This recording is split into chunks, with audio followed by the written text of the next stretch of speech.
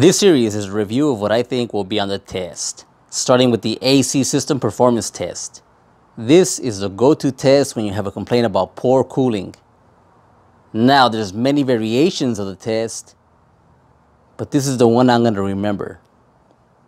The manifold and gauge set is connected with the service ports opened. Notice the ambient temperature, and the pressure of both gauges should be near equal to the ambient temperature. It checks out right here. A fan is placed in front of the vehicle to help with the ram airflow. Start the engine, fan on high speed, cold setting, on recirculation mode. On older vehicles, recirculation mode is known as max AC. Let the engine idle with the ASE system on for about 5 to 10 minutes. A thermometer is placed as close as possible to the evaporator core. This is usually the center duct. All doors are shut and the windows are closed and you're in a shaded area. Record the thermometer temperature and both pressure gauges. The thermometer reads 44 degrees F and the gauges read 24 psi on the low side and 200 on the high side. The temperature on the thermometer should be between 30 degrees F and 50 degrees F. The low side should be between 20 psi and 40 psi. The high side should be 2 times to 3 times the ambient temperature. Our pressures are in the normal range.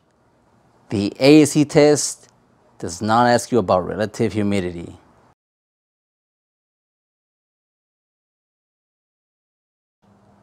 What if the pressures were below the specified range? Most likely the system is low on refrigerant. It could be due to a weak compressor. Also, it could be due to a restriction on the low side. Running the system low on refrigerant can cause component damage due to oil not circulating properly. What if the pressures were above the normal range? The system could have too much refrigerant, it could be overcharged. There could be air in the system, too much oil, or there could be an airflow issue at the condenser.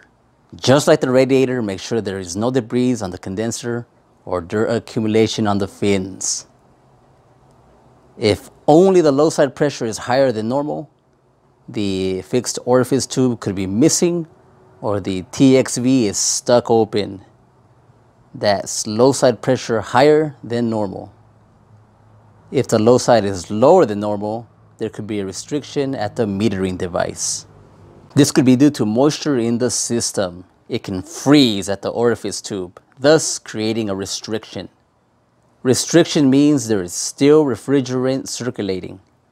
If no refrigerant was circulating, the test would call it plugged or maybe even clogged up. If it's clogged or plugged up, this makes the low side lower and high side higher than normal. Any restriction in the high side causes lower than normal low side and higher than normal high side. A restriction on the high side of the system can have ice build over that area. If you see ice on the condenser, that area with the ice has a restriction. Higher low side and lower high side could be due to compressor reed damage. That's a lot to take in, right? I'll end the video with 2 official ASE practice questions that can be found in their short study guide. Number 1, with the ASE system operating at an ambient temperature of 85 degrees F, the low pressure gauge reads 5 psi and the high pressure gauge reads 105 psi. What do these readings indicate? Is it normal operation? Do you have low refrigerant? Is there a restriction in the high side?